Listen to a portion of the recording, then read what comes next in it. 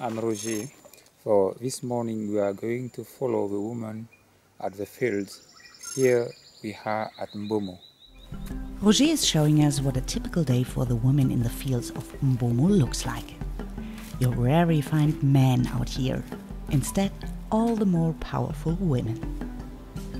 Corn and manioc, or cassava as they call it here, are the most cultivated products. The corn cobs are cooked or processed to flour. The green leaves of the cassava plant are collected and later worked into a finely grated spinach called Saka Saka. The knobby roots of the plant are very strong in starch. We use this too, for example, in bubble tea.